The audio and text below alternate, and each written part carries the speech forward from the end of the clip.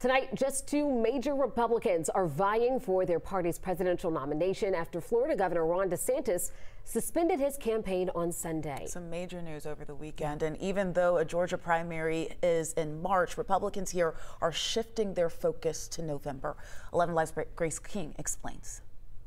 The momentum is clearly with President Trump. In the eyes of Georgia Republican Party Chairman Josh McCoon, the presidential primary season is over. People will have options on the March 12th ballot, but my expectation would be if this goes the way it appears to be going, that President Trump will probably get most votes if he's the only candidate that is still actively campaigning. On Sunday, Florida Governor Ron DeSantis suspended his campaign, throwing his support behind former President Donald Trump.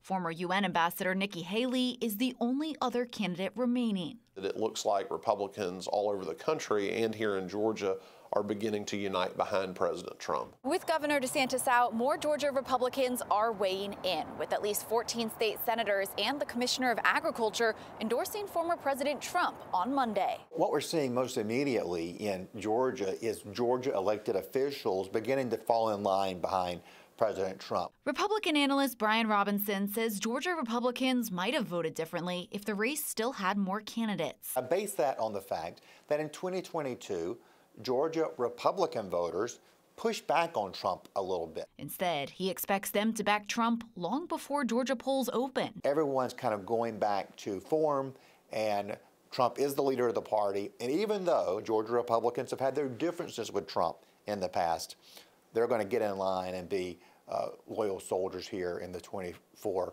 cycle. Loyal soldiers starting now on their campaign for November. We can begin to strategize around what we know is going to be at the top of the ticket. The Republicans have got to hope for a big Trump turnout. Democrats have got to hope for a good showing by Biden.